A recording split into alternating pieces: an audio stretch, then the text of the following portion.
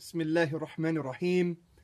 Innal hamdalillah wassalatu wassalamu ala rasulillah. Assalamu alaikum wa rahmatullahi wa barakatuhu, brothers and sisters and friends, and welcome to today's live Facebook video. I'm going to try and do these as regularly as possible in order for us to benefit bi'idhnillah, inshallah, God willing. Today's topic is going to be exactly the same as last week's, which is about really understanding how to reconcile science and revelation, how to understand science and revelation, how to look into the Qur'an and derive the true meanings and intentions that underlie the ayat, the verses that point towards man, life, and the universe. And this is extremely important for us, especially in a contemporary sense. We live in an age of science. We live in an age of scientific rationalism, where we have deified science almost. And this is not very academic at all, because we know, and this is actually a challenge, when you study, and if you were to study the philosophy of science, if you were to study mainstream academia, you would see that science doesn't lead to certainty. And that's one of the beauties of science, because it's supposed to change based on new observation. It's supposed to change based on new understandings and new concepts and ideas, which are based on new empirical data. And that's why it's very important for us to have an open mind when we're scientists and when we look at the workings of science, because when we see things like scientific facts, we have to understand, well, what does that really mean? Because a scientific fact really means it's the best that we have. It's the best understanding that we have, especially when it concerns having lots of different empirical data at your disposal.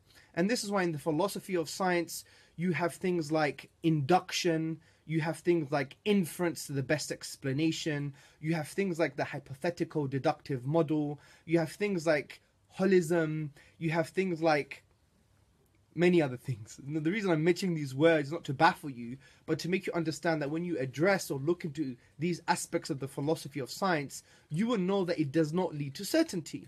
Let's take induction, for example. Induction is a thinking process where you move from the specific to the general, you move from the observed to the unobserved. For example, I've observed 1,000 black crows, therefore all crows are black. So you have a limited set of observations and you go to the general. You have specific data, if you like, and you move to a generalization. So you have only 1,000 black crows, therefore you conclude all crows are black. And we know this thinking process is probabilistic. It doesn't lead to certainty, because you may have a future observation or another observation that denies previous conclusions. For example, you could claim that you have observed 1,000 white sheep, therefore all sheep are white. We know this is not true, because a black sheep has been observed in Europe, for example. So it's not the case that all sheep are white. So there could be another observation that is at odds with your conclusions or with your data. And this is the nature of science. Most of science is based fundamentally, you could trace it back to this concept of induction, which is probabilistic. It doesn't lead to certainty. Now there's so much more we could talk about this. We could go into, for example, what Hume said about this, the likes of Reichenbach. We could talk about what Bertrand Russell said. But to be honest, if you study this properly, you would see that the conclusion is well known. There is a consensus amongst the philosophers of science and even scientists that induction does not lead to certainty. And even if you were to look at other aspects of the philosophy of science, it's the same thing. And that's actually the beauty of science. It's supposed to change based on new observed phenomena. So the reason I was mentioning this is because we live in an age of scientific rationalism. We've deified science as if we've made science the God. We've made science wahi into revelation, which is not the case at all. And when you study the history of science, you would actually see that science changes, and that's the beauty of science. And we can't even claim that, well, science is true because it works, because there's a bit of a fallacy here. I call it the Richard Dawkins fallacy, because Richard Dawkins was asked this question about how can we epistemically justify the scientific method? How do we know it leads to truth? And he basically answered by saying, well, it works. Well, that's not really profound, or it's not robust. It's not true what he said. Why? Because just because something works, it doesn't mean it's true. And when we study the history of science, we study the philosophy of science, we know this is the case. For example, in the 18th century, we had this theory called phlogiston. Phlogiston was a theory that combustible objects, things that would burn, they had something called phlogiston in them. And when they burned, they released phlogisticated air. Now, this was a theory that was working. It was working so much that in around 1773, Dan Rutherford, he used this theory to discover a truth, to discover nitrogen. And that's very interesting. He discovered a truth from the theory of phlogiston, using the theory of phlogiston. But a few more years down the line, we realized that phlogiston was actually a false theory. Now, what's the lesson here? The lesson is you can gain a truth, the idea that nitrogen exists, from a falsehood, which is the theory of phlogiston. And something that works, because phlogiston was a theory that was working, doesn't mean it's actually true, because we found out later that phlogiston theory actually is false. So it doesn't follow that just because something works, it means it's true. And that's very important for you to understand, brothers and sisters. So the whole point of today is to apply these basic concepts. And I'll probably do another lecture in detail on the philosophy of science. But let's focus now concerning the question that we have at hand, which is the Qur'an and science. Are there scientific miracles in the Qur'an? What is the correct approach in understanding science in the Qur'an, in reconciling science with the Qur'an? What is the correct approach? Now, the way I'm going to address this is basically by summarizing what the mainstream, what I mean by mainstream is the popular approach amongst some of our callers to Islam. A caller to Islam is someone who basically invites people to Islam. And the way that they have articulated the scientific miracles in the Qur'an is as follows. There's three main ways. And I have some slides here to follow through. Number one, the Prophet Muhammad sallallahu alaihi wasallam did not have access to the scientific knowledge mentioned in the Qur'an, therefore it must be from God. That's one way they've articulated this. Number two, no one at the time of revelation, which was the 7th century, had access to the necessary equipment to understand or verify the scientific knowledge in the Qur'an, therefore it must be from God. Finally, another way that they articulate the so-called scientific miracles in the Qur'an is they say that the Quranic verses were revealed at a time where science was so primitive, no human being could have uttered the truths mentioned in the Qur'an, therefore it must be from God. So that's the general three main ways in which some Muslims who articulate a positive case for Islam have basically tried to verify or justify the book of Allah subhanahu wa ta'ala using science. What I'm going to do is this, brothers and sisters. I'm going to deconstruct this approach in 6 main ways. I'm going to show how this approach, trying to show that there is scientific miracles in the Quran, I'm going to show that this approach is actually wrong. It's misleading.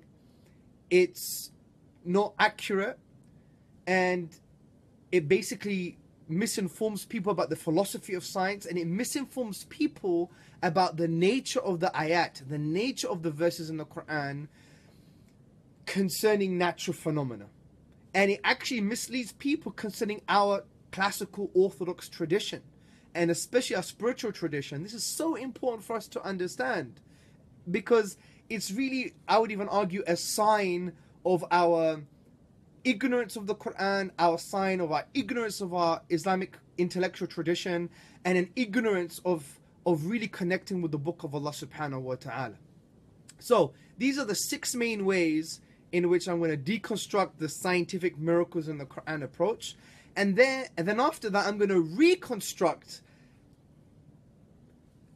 an approach, if you like, reconstruct a profound approach, an orthodox approach in how to use science in the Qur'an, which is based on orthodoxy and based on correct premises and assumptions rather than the incorrect assumptions that the scientific miracles in the Qur'an approach is currently using. So I'm going to use 6 things to deconstruct, then I'm going to introduce a new approach. And this new approach, I like to call it the multi-layered and multi-leveled approach. What is the multi-layered and multi-leveled approach? Basically, that when Allah uses words or verses in the Qur'an to refer to natural phenomena, these words have many layers of meaning, so they're multi-layered.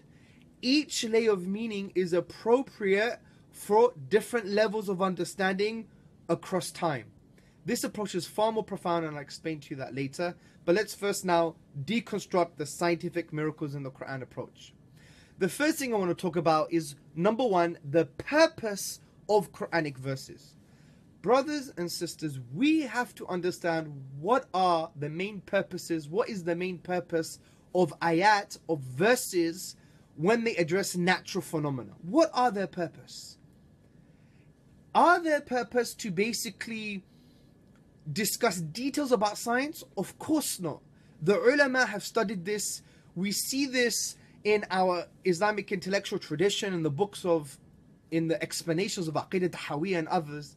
We understand that the ayat, when they refer to natural phenomena, they're not there to give you details, but they're there to make you realize that Allah is the Lord, He is the creator of the universe and the sustainer of the universe, and that by realizing this, He deserves to be worshipped. He deserves to be worshipped. Many of the ulama, they say that this refers to the Tawheed of Rububiyyah, the Tawheed of the Lordship and the creative power of Allah. And by understanding the creative power of Allah, it would make us now project ourselves and make us be convinced of the fact that Allah deserves to be worshipped, which is the Tawheed of Uluhiyyah, or the Tawheed of Al-Ibadah. This is very important. And it's significant for us to understand this, brothers and sisters and friends, because it makes us connect with the Qur'an in a spiritual way, and it makes us understand the Qur'an as how the Qur'an wanted us to connect with it, how Allah wanted us to connect with the Book of Allah. And there are many examples for us to understand, but we also see this in the classical tafsir, in the classical exegetical works from Ibn Kathir, Al-Qurtubi, the tafsir of Jalalain, and many others. We see that these verses, when they concern natural phenomena, they were basically there to awaken a reality that there is a creative power in the universe or behind this creation, and that there is a wisdom behind the universe or behind this creation. For example, when Allah told us to reflect on how the camel was created, for example, look into how the camel was created. Does Allah want us to understand all of the science behind this? No, that's not the primary reason. The primary reason is for us to understand that whatever I have of scientific knowledge, whatever limitations of the science I understand, whatever knowledge I have of how the camel was created, there still must have been a power behind this and a wisdom behind this. Let me repeat. So when Allah says, look into the camel and how it was created, it must make us realize not that there is some kind of scientific details in this. Yes, there is science, but Allah doesn't want us to know all the science necessarily. He wants us to understand, regardless of our limited knowledge of the science, and regardless of our progress across history, there's always going to be 2 facts.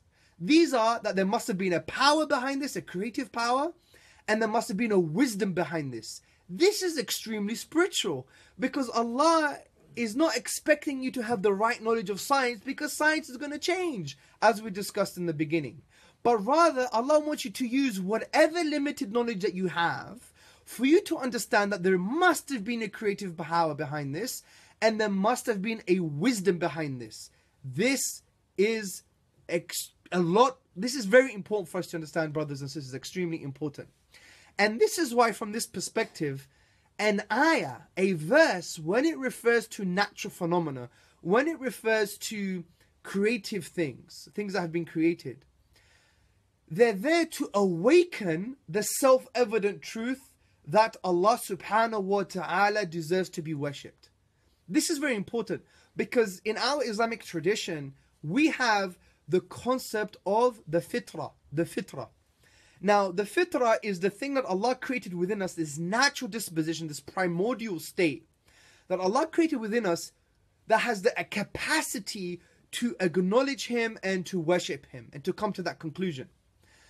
Also, we understand in our spiritual tradition that Allah subhanahu wa ta'ala asked the progeny of Adam, basically human beings, am I not your Lord? And we replied, indeed, Allah is our Lord.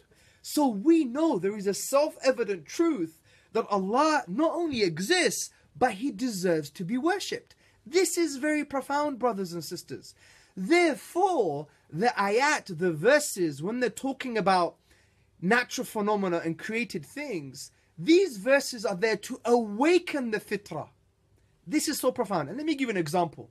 Say when I was 3 years old, my favorite toy was a plastic Donald Duck. It's a famous cartoon in the West.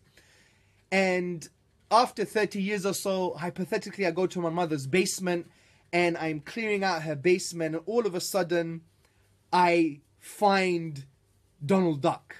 And I forgot all about my favorite toy, but all of a sudden I found my old favorite toy. What happens to me? I'm like, oh my God, it's my favorite toy, Donald Duck. Oh yeah, I remember. This is the ultimate role of ayat. It's a dhikr, it's a reminder. The whole Qur'an is a reminder to remind us that our inner spiritual reality is that Allah deserves to be worshipped, and we acknowledge this. Is to awaken the fitrah, is to awaken the innate disposition to conclude what is designed to conclude, which Allah exists and He deserves to be worshipped. This is very important. So that's the role of ayat. These are the fundamental role of ayat. So when you discuss with ulama, with our scholars who are in touch with the classical tradition, you would see that these verses are designed to awaken that self-evident truth that Allah deserves to be worshipped. They're not there to make you realize there's only one way of doing science or one way of looking at the nitty-gritties of how the embryo was developed or how the camel was created, because our knowledge of that could change over time based on our expertise, based on progress, based on new equipment, based on new understanding, based on new theoretical models.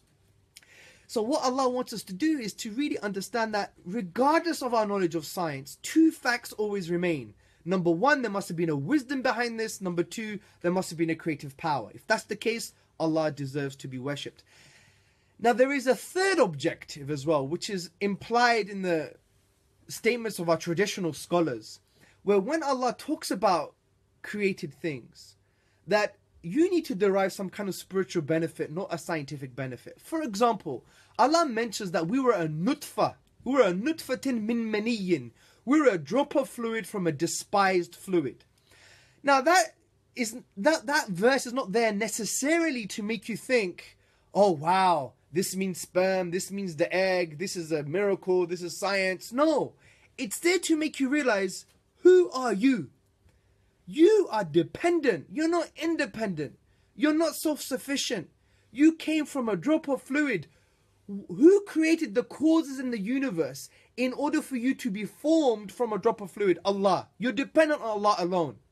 Also, don't think you're arrogant, that you could take over the world, that you think you're someone special, that you're better than others. Because remember, you came from a drop of fluid. This is who you are, so humble yourself. Do you see the profound spiritual lessons we learn from these verses, is ayat? They're not there to give you details per se, but they're there to give you spiritual insights. For example, in this case, that you must be humble, that you're dependent, and ultimately you're dependent on Allah subhanahu wa ta'ala. And fundamentally, as we know, that is to show us that there is a creative power behind these things and a wisdom behind these things. Therefore, Allah deserves to be worshipped. So this whole scientific miracles in the Qur'an narrative really ignores the fundamental reason for these verses, which is to give you a spiritual insight and to allow you to conclude that Allah deserves to be worshipped because there is a creative power behind this and there is wisdom behind this. These ayat are not there to make you think that the knowledge that you have of the science is the absolute truth. That is arrogance and it's not scientific at all, because we may have a future observation or another observation that denies previous conclusions. So number 2, let's keep on deconstructing this approach before we reconstruct something else. Number 2, this is called the fallacy of the undistributed middle. The fallacy of the undistributed middle. Now, the science in the Qur'an miracle claim commits a logical fallacy. What does a logical fallacy mean? It basically means you're not reasoning properly. You are not reasoning properly. And the fallacy of the undistributed middle is where two different things are made the same because of a common ground. Two different things are made the same because of a common ground. Let me give you an example. Number 1, John needs oxygen to survive. Number 2, my dog needs oxygen to survive. Number 3, therefore John is my dog. Do you see the fallacy here? Now, just because John needs oxygen and my dog needs oxygen, it doesn't mean John is my dog. Yes, they share a common ground, which is oxygen, but it doesn't mean they're the same. This is what you call the fallacy of the undistributed middle. By the way, I don't have a dog. It's just a hypothetical example, okay? Now, let's apply this logical fallacy to the scientific Quranic miracles claim. Let's do it in a general summary first. Number 1, a description of a scientific fact A uses C. Number 2, a description in the Quran B uses C. Number 3, therefore, the description in the Quran B is the description of A. But that doesn't follow. It doesn't follow at all. Just because A uses C and B uses C, it doesn't mean A and B are the same. Now let me explain this much properly for you to understand, giving you some applicable examples. So let's use the example of embryology. Okay, let's apply and understand this logical fallacy from the context of embryology, the embryology claim, the miracle claim in the Quran. Number 1, the scientific fact in embryology is the implantation of the blastocyst in the uterine wall. Implantation can be attributed as a safe place. Number 2, the Quran uses the words qararin makin, which can mean a safe place. Number 3, therefore, the Quran is describing the scientific fact of the implantation of the blastocyst. This is a logical fallacy. Just because in embryology you can attribute implantation as a safe place, and just because the words qararin makin can mean a safe place, it doesn't mean they're referring to the same thing. This doesn't logically follow. It would only follow if qararin makin, meaning a safe place, can only refer to implantation. But you could never prove that at all. Especially when we have our classical ulama who never understood it this way. They understood this verse to mean the womb and not implantation, for example. Let me give you another example of this logical fallacy. The Earth's atmosphere. Number 1, there is a scientific fact that the Earth's atmosphere helps destroy meteorites as they approach Earth, filters harmful light rays, protects against the cold temperatures of space, and its Van Allen belt acts like a shield against harmful radiation. The Earth's atmosphere can be attributed as a protected roof. Number 2, the Quran uses the words saqfan mahfudhan, which means a protected roof. Number 3, therefore the Quran is describing the function of the Earth's atmosphere. Now again, this is a logical fallacy, because just because the Earth's atmosphere can be attributed as a protected roof, and just because the word saqfan mahfudhan can mean a protected roof, it doesn't mean they're referring to the same thing. It doesn't mean the Quran is describing the function of the Earth's atmosphere in that way. That's a logical fallacy, especially since we have other ulama who understood it differently.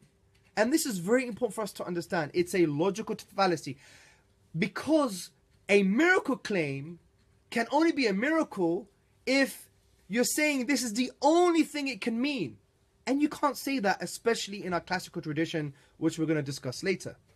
So we've dealt with the first 2 points. Let's go to the third point that deconstructs the so-called scientific miracles in the Quran claim.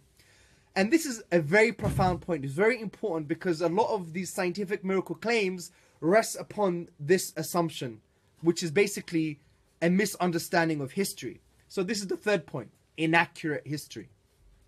Now this is what people say. The people who articulate the scientific miracles in the Quran used to say or say the following. Number one, the knowledge implied by the Quranic verses was not available or discovered at the time of the 7th century. This, by the way, is false, which we're going to discuss. Number two, the Prophet Muhammad sallallahu alaihi wasallam could have not had access to the knowledge implied by the Quranic verses. Again, this is absolutely not true. And we're going to break down these assumptions because the whole Quranic scientific miracle claim rests upon these two false assumptions. So let's go back to the first assumption so we could break it down slowly. Just to remind you, the assumption is the knowledge implied by the Quranic verses was not available or discovered at the time of revelation, which was the 7th century. This, brothers and sisters, is absolutely false. Let me give you some examples. Let's take the example of sending down of iron. Many argue that there is a scientific miracle because Allah says in chapter 57 verse 25, and we sent down iron, and we sent down iron. We know now in science that there's some iron ore in meteorites, and we know meteorites came out of space onto Earth. So in a way it was sent down. People claim miracle. Again, this is not true because you have to base it on one of the historical assumptions, a false assumption that no one knew this information, which is not true. For instance, the ancient Egyptians, 1400 years before the prophethood of our beloved Prophet sallallahu alaihi wasallam, they referred to iron as the following: Ba en Pet, which means iron from heaven. So other civilizations had this knowledge, and I'm going to send some slides to you guys. I'll put it on my Facebook that you can download that give you all of these references, inshallah, God willing. Let me give you another example. The moon being a borrowed light. You know, the claim is that no one knew that the moon never had its own light. They didn't know that the moon reflected the light of the sun. And the Qur'an says in the following verse, in chapter 10 verse 5, it is he who made the sun a shining light and the moon a nuran, a derived light. And nuran can mean that it's a derived light, so it borrows its light. And they claimed no one knew this at the time, it must be a miracle. Again, this is a historical fallacy. This is inaccurate history. This is absolutely false. For example, 500 years BC, which is around 1200 years before Quranic revelation, the Greek Thales, he said the moon is lighted from the sun. Not only did they say that the moon doesn't have its own light, they even said where the light came from. But in the Quran it doesn't say this. So why are we attributing to the Quran something that is based on shaky ground? Anaxagoras, another Greek, in around the same period, he said the moon does not have its own light, but light from the sun. Aristarchus of Samos, around the same period, 300 BC, he also said that the moon was lighted by the sun. And we need to be consistent because Allah refers to His light as Nur, the word Nur, right? Are you saying Allah's light is a borrowed light? Now you may say, Hamza, that's so silly because we know in Quranic linguistics and tafsir and exegesis, you have to understand the context of the sentence and how the word is placed and what the ulama said. I agree. But why therefore do you ignore the ulama and the context of the verse when it comes to the moon? We have to be consistent in our approach. Another example, the mountains have roots. Allah says in the Quran in chapter 78 verses 6 to 7, have we not made the earth a wide expanse and the mountains as pegs? Now, forget the word pegs. Some people just do linguistic gymnastics and say, oh, this means roots. Because we know now in geology that mountains have roots. There is a theory that mountains have root-like structures. There's an academic book. I have it over there, actually. I don't think I could bring it, but it's on top of that library thing. It basically says, it has a subtitle saying, do mountains have roots? And they justify that mountains have roots, which is fair enough. But the Quran is not using the word root, it's using the word peg. And that's what's very interesting. But even if you were to take the meaning of the word roots, this was known before the Quranic revelation. It was in the Bible itself. In the ancient Hebrews, for example, in Bible Jonah 2:6, it says the following: the roots of the mountains I sank down, the earth beneath barred me forever, but you brought my life up from the pit, O Lord my God. Now the key word in this verse in Hebrew, it means extremity, and it's a poetic description of the bottom or the roots of mountains. So this was similar knowledge in the Bible. So you can't really claim miracle because the ancient Hebrews had this information too. What about the Big Bang? We use the famous verse in chapter 21 verse 30, have not those who disbelieve known that the heavens and the earth were one piece and we parted them? Now, for me, this is a bit silly because we relate this to the Big Bang. Whoever does this knows nothing about the Big Bang, with my humble attitude, okay, or respect. No, you can't correlate this to the Big Bang. If we study the Big Bang, forget popular science and what you read on YouTube or what you see on YouTube and in the newspapers. The Big Bang is quite complex. There are different competing models. Actually, there are competing models and they all have the similar evidence. And there is ikhtilaf, as we say in Arabic. There is a difference of opinion on what model is the strongest. For example, you have the quantum fluctuation model. You have the freedom and lemma model. You have the oscillating model. There's around, maybe 20 competing models. And we treat this as the gospel truth, where as revelation. There's only one way of looking at the Big Bang, and it's this way. It was a condensed piece of matter, and it blew apart, and we have this Big Bang. That's actually shallow science. There are a lot of scientists now that they believe in a pre-eternity, that there was no limited time, that the universe was eternal. It came from this eternal kind of quantum haze or something. Who knows what the science is? I'm not claiming to be a science, but if you go to the journals, you go to the books, it's not one way. So why are we saying this is a miracle and this correlates to the Big Bang? What model of the Big Bang? There are many competing models and some of them contradict this verse. Now, obviously we're not saying the verse is wrong, but what we're saying is, what's wrong is that we're using this verse and try to correlate it to science, assuming the science is static and the science will not change, and we're assuming that this refers to the Big Bang, which we can't even make such a claim. And what's interesting, even in Sumerian literature, which is maybe 6,000 years old, or maybe 4,000 or 5,000 years old, we find similar concepts in the Epic of Gilgamesh. For example, it says, when the heavens had been separated from the earth. Same type of concept.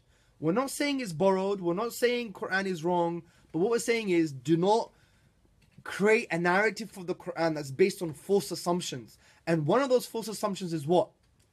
It simply is that no one could have known this information. That's not true, and we've given you many examples from the Big Bang to the moon, to the mountains having roots, etc., etc. So let's go to the second false historical assumption. For the scientific miracles Qur'an claim to work, not only must it be based on the fact that no one knew this information at the time, but even if you were to concede, for instance, that people knew at the time, or there were civilizations that had this knowledge, you have to assume that the Prophet ﷺ could not have had access to the knowledge implied by the Quranic verses. That's the other assumption here, which is false as well. That the Prophet ﷺ could not have had access to the knowledge implied by the Quranic verses. This is absolutely false, because to claim such a thing, we have to deny history, we have to deny prophetic history, and we have to deny hadith, prophetic traditions. For example, brothers and sisters, there is an authentic hadith that can be found in the tradition Sahih Muslim, in Muslim. And this is where the Prophet Muhammad, upon whom be peace, he looked into another civilization, the Persians and the Romans. He looked into the Persians and the Romans to find out if it was okay for his companions to cohabit with their suckling wives. And this is the English translation of the hadith. I intended to prohibit cohabitation with the suckling women, but I considered the Romans and the Persians and saw that they suckle their children, and this thing does no harm to them. Now, this tradition is beautiful. It teaches us, when it comes to medicine and science and civilizational knowledge, that we have to share knowledge with other people, whoever they are, Muslim and non-Muslim. Like we're a human family concerning knowledge and the progress of humanity. This is beautiful. And it shows to us that the Prophet Muhammad, upon him be peace, had access to knowledge from other civilizations. So the assumption that the Prophet Muhammad, upon him be peace, couldn't have had access to other civilizations is absolutely false. False.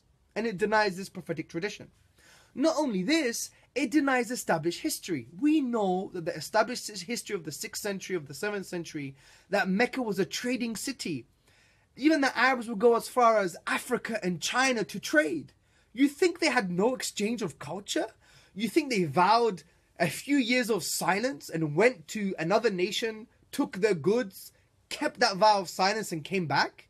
No, these were human beings who interacted and exchanged culture. And that's why the historian Ira M. Lapidus, in his famous book, A History of Islamic Societies, he clearly states this reality. He says, by the mid-6th century, as heir to Petra and Palmyra, Mecca became one of the most important caravan cities of the Middle East. The Meccans carried spices, leather, drugs, cloth, and slaves, which had come from Africa or the Far East to Syria, and returned money, weapons, cereals, and wine to Arabia. So there was an exchange of culture, obviously, because they went all the way to Syria and the Far East and Africa. Now, I want you to note something very carefully, brothers and sisters. Be very careful here. We are not saying the Qur'an borrowed knowledge or is inaccurate. We're not saying this.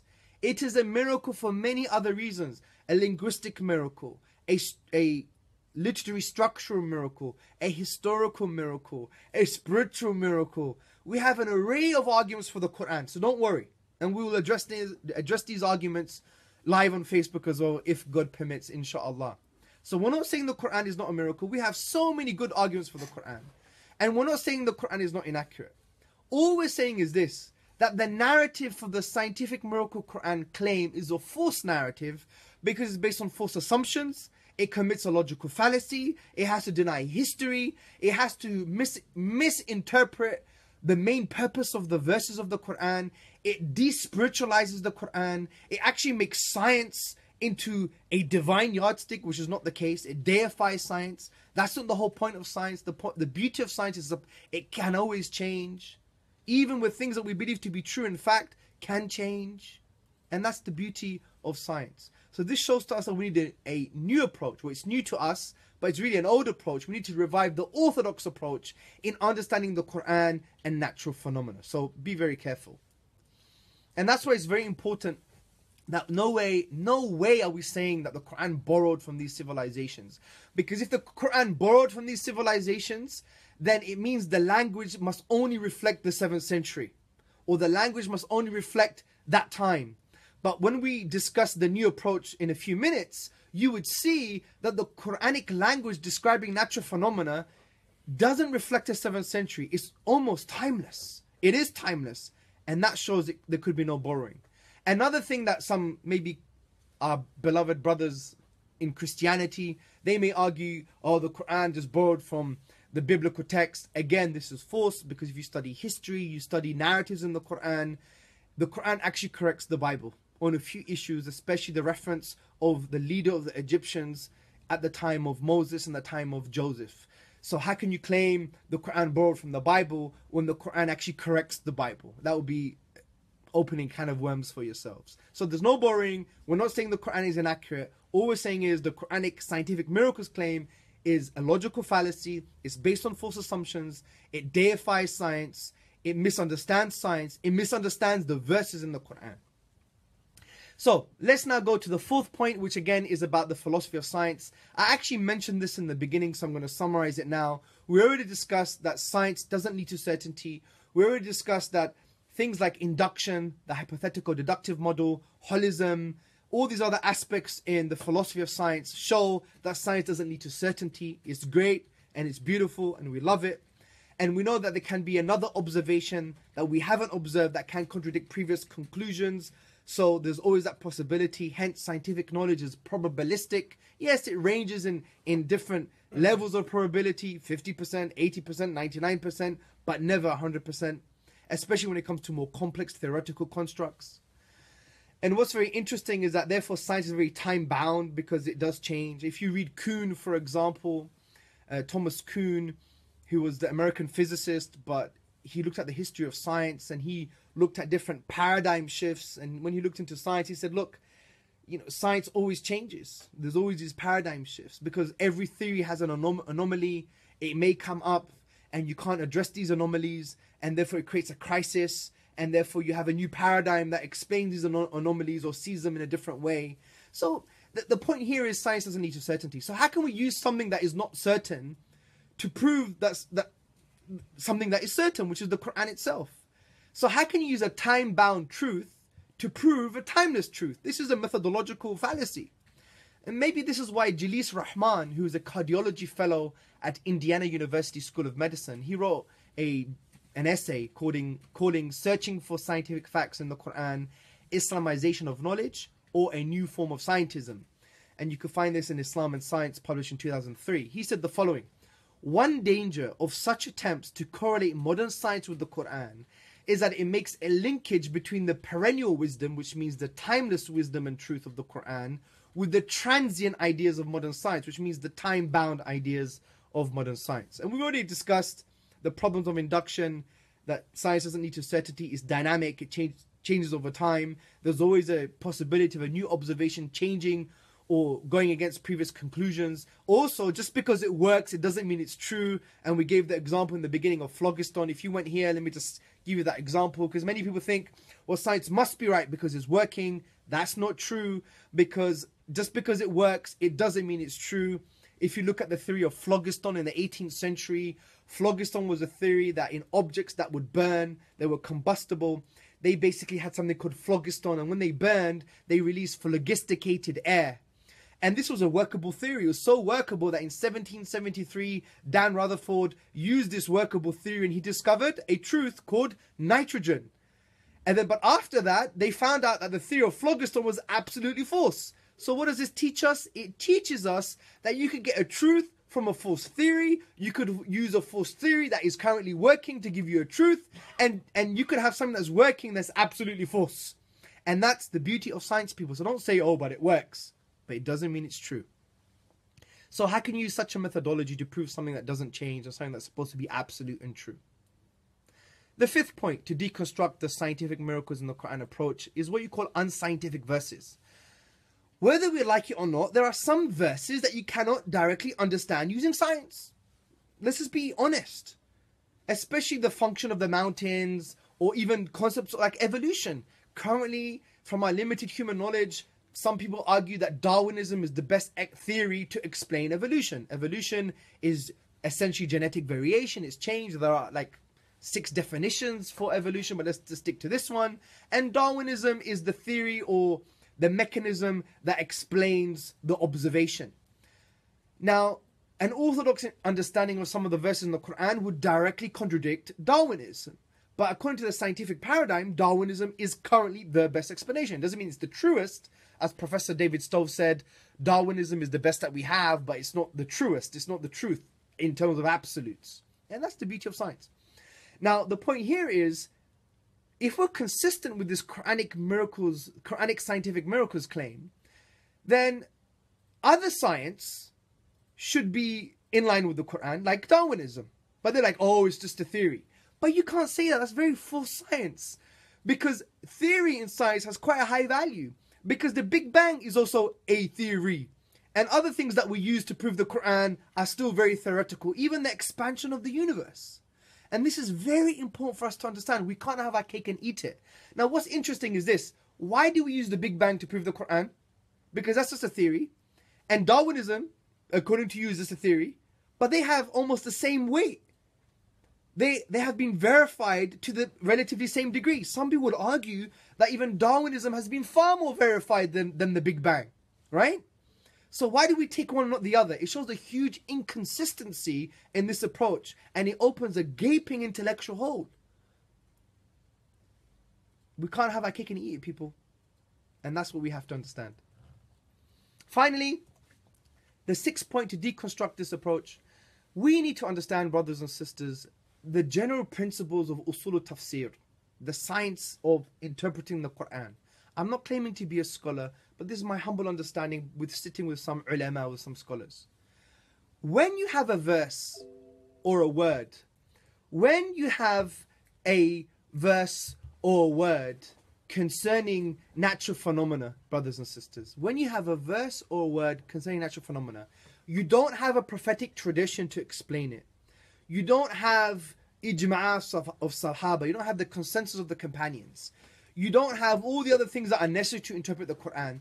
Then you're left with the language. You have to go to the classical poetry. You have to go to the understanding of the nuances of the Arabic language. If that's the case, you cannot claim absolute certainties. because one word may have many meanings.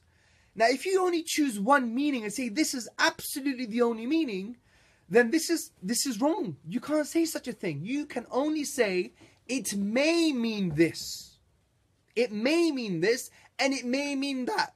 You can't say, no, this meaning that I've chosen is the only meaning, and I don't care what anyone else says. You can't say that in absence of prophetic tradition, in absence of the other things that allow us to, or the other tools and principles and sources that allow us to understand the Qur'an. You have to rely on the language. When you rely on the language, you may have many meanings. You can't arrogate to yourself, this was the only intended meaning. And for the Quranic scientific miracle in the Qur'an claim to be true, you have to say this is the only intended meaning. Otherwise, it's not a miracle, because there may be a possible meaning that could be different. So these were the 6 ways of deconstructing that approach. Now let's talk about the new approach in around the last 15 minutes that we have. And brothers and sisters, you're going to love this approach, okay? Now this approach is not really new. It's based on our Orthodox spiritual tradition, and that's the powerful thing about this. It's based on the deep, profound spiritual understanding of the book of Allah subhanahu wa ta'ala. And it's a understanding of reality, because it puts science in its place. It's a limited method. It's great. It works. It gives us so many beautiful things, but it doesn't lead to certainty. And it can change. There could be a future observation that denies previous conclusions. And what it does as well, it revives the original purpose of verses concerning natural phenomena, for us to understand that there's a creative power in the universe, that there's wisdom behind the universe, and that these things should give us spiritual insights. And essentially, or to conclude that Allah deserves to be worshipped. This is the profound point. Not for us to think that there are some kind of scientific mechanism and details here. No, that's not the point. Allah wants to talk to all people.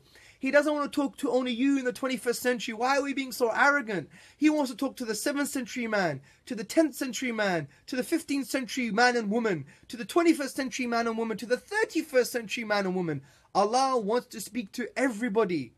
So don't think that Allah is only waiting for you to have correct scientific knowledge for these verses to address you. No, don't belittle the Qur'an like this. The Qur'an is spiritually timeless. The Qur'an is timeless. And that's why when it uses a word, it addresses all mindsets, and it has many layers of meaning that can address all mindsets across different periods of civilization. That's so profound, because Allah wants to talk to you and me in the 7th century or in the 21st century. So the understanding and the impact of these verses are not contingent. They're not dependent on our scientific knowledge. They're dependent on the basic rational knowledge of the fact that regardless of my scientific understanding, I'm always going to conclude and know that there must have been a creative power behind this, and there's wisdom in the universe. So what's the summary of the Orthodox approach? Now remember, the Quranic verses pertaining to natural phenomena, they aim to do the following. Number 1, make us reflect on God's creative power, Allah's creative power, His wisdom and knowledge, to conclude that He exists and deserves to be worshipped. Number 2, to bring about the understanding that Allah has the totality of wisdom and knowledge, and we have fragmentary pieces. So He deserves to be worshipped. Allah has the picture. We just have the pixel. Allah has the picture. We got the pixel. So why are we claiming our pixel is the picture? That's not true. We don't have the totality of knowledge and wisdom. Allah has the totality of knowledge and wisdom. So this new approach, or this Orthodox approach rather, is quite powerful, and I call it the multi-layered and multi-leveled approach. Number 1, it's multi-layered, meaning that the verses or words used to describe natural phenomena have many layers of meaning. And number 2, it's multi-leveled, that these meanings address different levels of understanding throughout time. Now these meanings, they may have a scientific understanding, they may have no scientific understanding. They may have no understanding from an empirical perspective. They may just have an understanding from a spiritual and existential perspective. Now let me give you some examples. And these examples, brothers and sisters, I think you'll find very profound. And as I'm giving these examples, you'll understand the powerful, timeless, profound nature of the Book of Allah. And what's interesting with this approach, it deals with all the contentions you find on the internet and in academic literature. It deals with these contentions about the fact that the Prophet ﷺ so-called borrowed from Greek medicine, about the fact that the Qur'an is based on primitive knowledge. This approach deals with all of that. It deals with these contentions very easily. So let's start giving these examples so we understand this Orthodox approach. Let's start with the orbits. Allah subhanahu wa ta'ala in chapter 21 verse 33, He says, "And it is He who created the night and the day, and the sun and the moon, all in an orbit are swimming." The Arabic word here is yasbahuna, swimming. Now this is very interesting. This word has many layers of meaning and can apply to different understandings over time. So it's multi-layered and multi-leveled.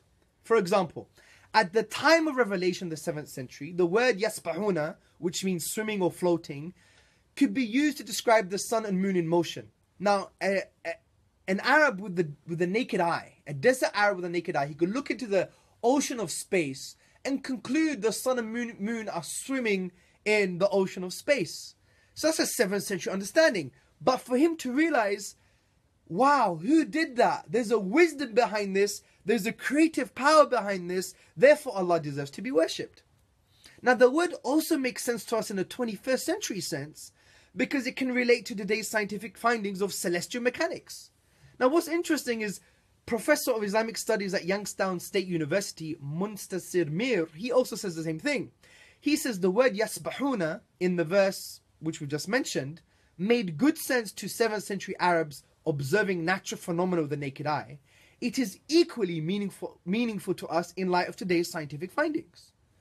Now, what's even interesting here is that when Allah says the sun is swimming, this could refer to a primitive understanding that some Arabs had, that the sun was going around the earth. This, we know, is false, but there was an understanding of the time. They could maybe take that understanding, but still conclude that there's a power behind this and there is a wisdom behind this, therefore Allah deserves to be worshipped. What's very profound is that it's also very accurate as well. Because in the 21st century, we know the sun does have its orbit. It does move in that way. And according to physicists or cosmologists, the sun orbits the Milky Way and it takes 226 million years for it to do so. So as you can see here, the Qur'an's words are multi-layered in meaning, multi-leveled. They address different mindsets over time. Let me give you another example. The expansion of the universe, the expanding universe. Allah says in the Qur'an in chapter 51 verse 47, "And the heaven we constructed with strength, and indeed we are its expander." Now the Arabic word here, expander, can mean quite a few things according to the various tafsir, according to the various exegetical works. Number one, it could mean that the universe is big, it's vast, and there's rizq, there's provisions in the universe. It could also mean it was expanded. It could also mean it is continually expanding. Now what's interesting here is that from a classical 7th century perspective, this word obviously meant the naked eye situation stuff, which is the universe is big and there's provisions in the universe, in the cosmos, for human beings. But however, what's very interesting is that the word can also mean that God is continually expanding the universe, which can relate to a modern understanding. Does it mean that? We don't know, because it may change. There were some opinions, I think last year, some cosmologists argued that the universe is not expanding anymore. And this is the beauty of science. It changes based on different understandings, different observations, different ways to understand those observations. But what I'm trying to show here is it can have a 7th century understanding and a 21st century understanding. It's multi-layered, multi-leveled. Now, let me end by giving you a profound case study. I want to give you a case study with the word alaqa. Now, the word alaqa can be found in Surah Mu'minun, chapter 23, around verse 14. Now, the word alaqa in a classical Arabic sense has 5 major meanings. 5, okay? Listen to them. And you could go to the text of Lisan al-Arab, you could go to Lane's Lexicon and others. These are the 5 major meanings.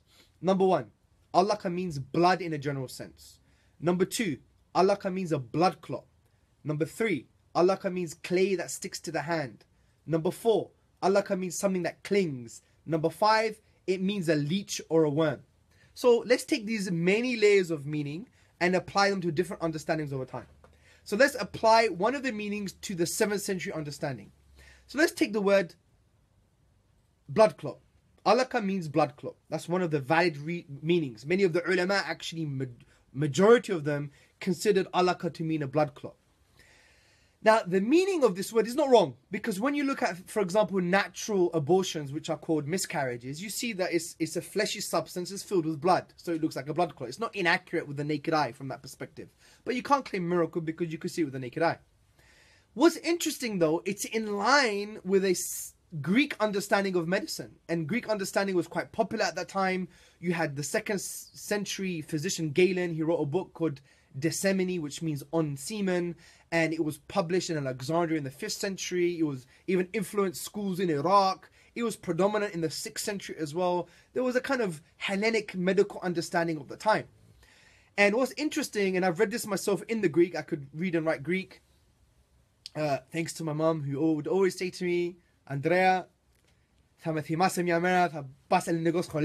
she said, Andreas, you know, you're going to remember me one day, you have to go Greek school. And she's right, I've actually used it for this research. So may Allah bless my parents and my mother and everybody else. So, what was I saying? Oh yeah, so I went to the Greek text itself. It's classical Greek, and Galen, he uses the Greek words sarkoidis, and he uses the word ematos. Sarkoidis means fleshy, ematos means bloody. It's a bloody, fleshy thing. So it's like a blood clot.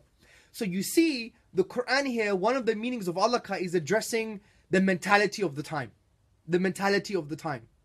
In order for us to realize, not that there's some kind of scientific detail here, but oh my God, subhanAllah, glory be to Allah, I came from a bloody mess. And some of us are still in a bloody mess, unfortunately, yeah? I came from this bloody mess. I came from a fleshy blood clot. That's what I came from. Essentially, if you look at it with the naked eye, that's what it looks like. So you should look at the spiritual dimension here and the profound intellectual dimension, regardless of scientific details. Who put these physical causes in place for me to emerge and be formed and be shaped from this blood clot? What kind of wisdom and power must have been in this universe? Allah. He deserves to be worshipped. Also, it should give you this humility. I came from a bloody mess.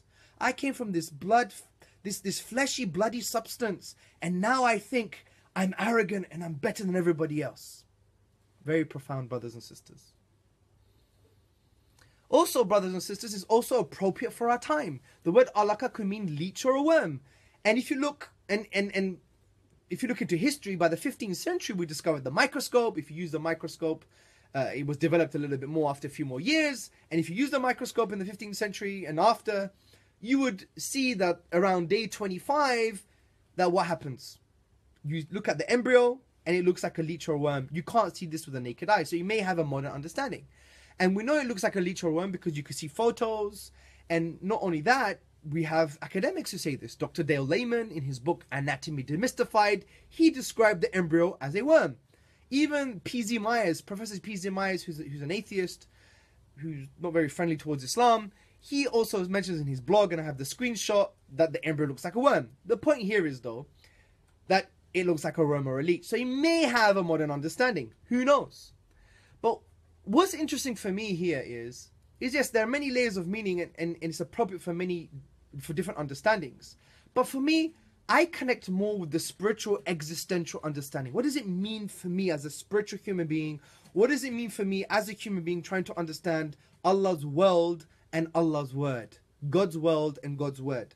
And I would argue there's a timeless, non-scientific perspective here. Because why do we think that we have to reduce the book of Allah to reductionism, to empirical sciences? Science changes. Have a more deeper understanding, a more spiritual, rational understanding. That there are some timeless truths here. That there's a timeless wisdom here. And just to remind you, there must have been a creative power behind this. There must have been a wisdom behind this. Therefore, Allah deserves to be worshipped. But there's also timeless spiritual lessons as well. Think about the concept of the leech. Maybe Allah is saying that we were literally like leeches. A leech is a parasite. It drains the resources of its host. Maybe Allah is saying we as babies, as embryos in our mother's wombs, were like leeches draining the resources of our mother. She willingly and willfully gave up her resources for us to be alive today. Therefore, we must lower the wing of humility. We must love and respect and honor our parents, and fundamentally honor and love our mothers, because they gave us something which we could never give them. That's profound, brothers and sisters. That is absolutely profound. You know what's very interesting? professor of science, Lord Robert Wilson, he is a professor, an emeritus professor of fertility studies at Imperial College University. Do you know what he said? He said this in a documentary. Listen very carefully. The leech takes whatever it needs to live by sucking the blood of whatever it can latch onto. In this case, that's me. He had a leech on his hand at that time. As it sucks my blood, it takes from it all that it needs to live. It literally lives off me, and the whole of pregnancy is shaped by a similar kind of parasitic relationship. Unlike the leech, the developing embryo doesn't suck the maternal blood, but it does raid her blood for the raw materials it needs to grow.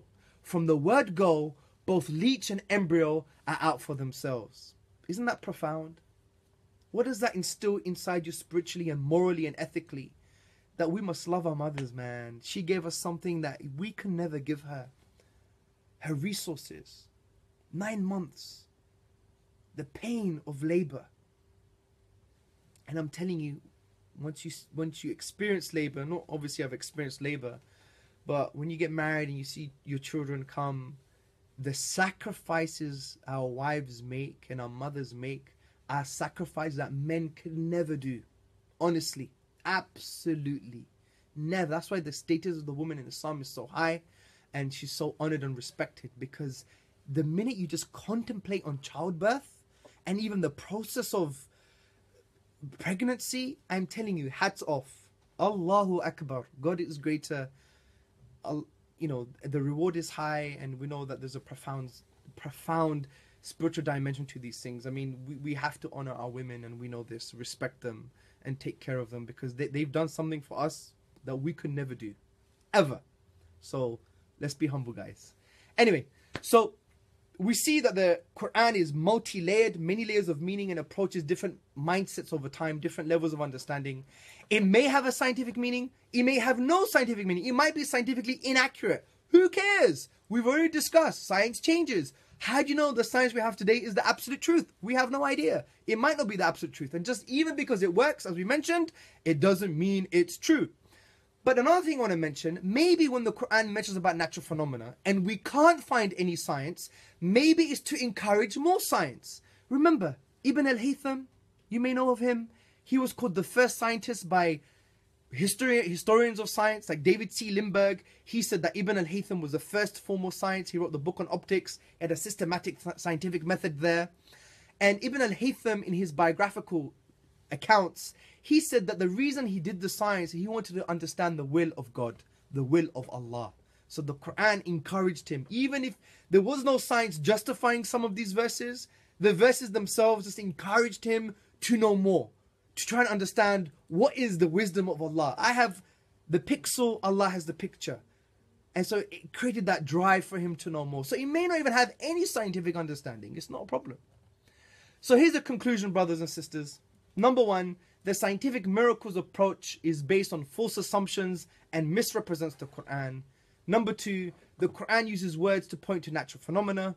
Number three, these words may have many layers of meaning and address many levels of understanding. Number four, they may not have a scientific meaning. Number five, the main point is, regardless of what we know about the science, is to conclude that Allah deserves to be worshipped, because there must have been a creative power and wisdom behind the phenomena in question.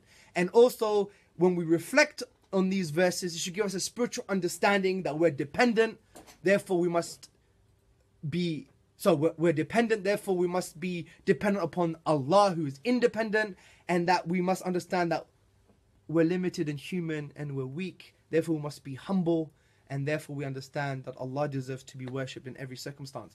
So from this perspective, brothers and sisters, even if there's a scientific contradiction with the Quran, the easiest thing to understand is, so what? Because science changes, doesn't mean it's the absolute truth.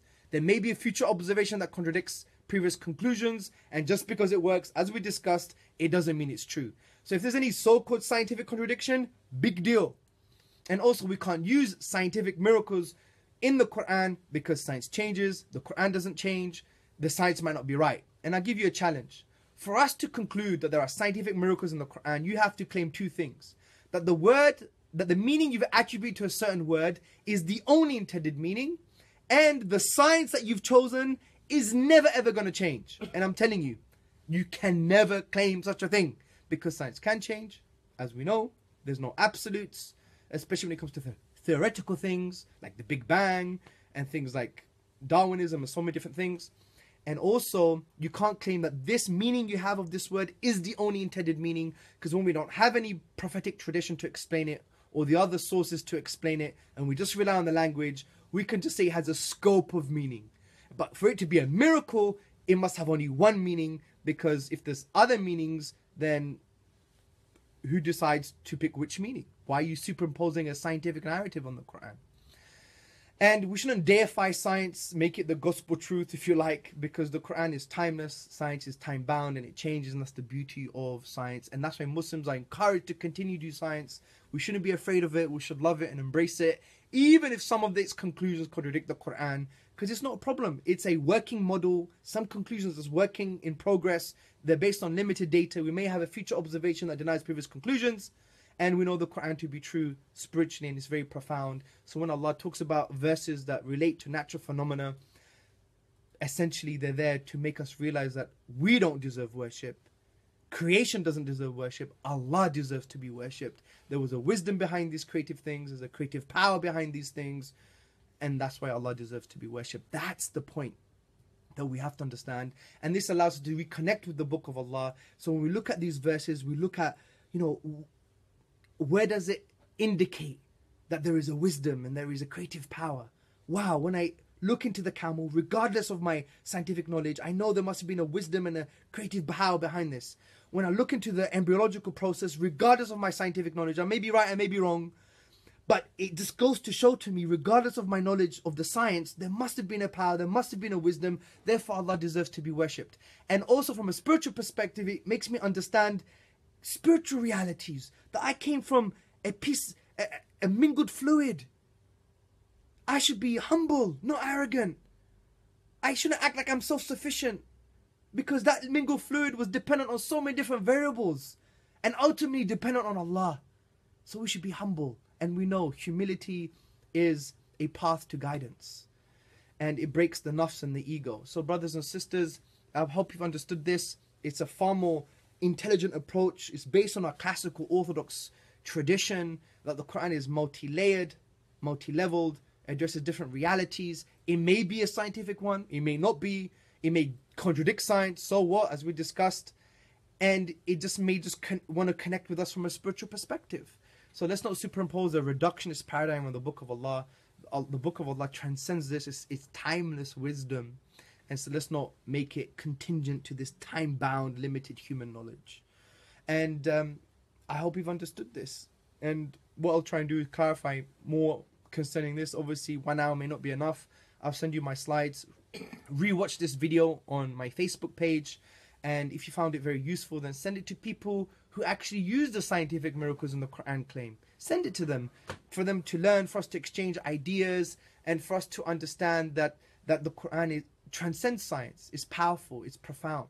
Now this, by the way, doesn't mean you can't do tadabbur, ponder upon the Quran and try and correlate it to some scientific things. There's no problem with that per se. But don't claim miracle. Don't claim this is the only intended meaning, and don't claim that this science is never going to change. Because that goes against the history of science, it goes against the philosophy of science, it goes against academia, and it goes against the principles of tafsir, the principles of understanding the Quran. Engage with the Quran how it was intended to be engaged with, which is that we realize that behind all aspects of creation, regardless of our scientific knowledge, there must always be a wisdom behind it, always a creative power behind it, and therefore Allah deserves worship. And even when we look at these natural phenomena, it gives us a spiritual insight that we must be humble, and we must realize that we're ultimately dependent on Allah. That's the point. That's profound beauty of the Quran. So don't reduce it to these empirical, time-bound realities, because Allah and His book transcends this. So I hope you enjoyed this, and don't forget it deals with all the other contentions that you find online and offline, and maybe we could discuss this another time. But anyway, we've gone for too long, 1 hour, 9 minutes. May Allah bless you, guide you, may Allah love you, may Allah shower His mercy, His grace, may Allah shower His rahmah, may Allah shower His guidance on every single person, whether you're Muslim or non-Muslim. May Allah guide you all, and ultimately shower you with his love and mercy, because that's what Islam is about, is to give everybody the opportunity to basically have access to the mercy of God and his profound love, as Allah is al-wudud, which means the loving, coming from the Arabic word wud, which means a loving that is giving. And therefore we don't want to be in the position where we harm our own souls, because we don't want to run away from his mercy. We want to embrace his mercy, and that's the message that we want to give to everybody. Brothers and sisters, take care of yourselves. Assalamu alaikum wa rahmatullahi wa barakatuh. Love you all.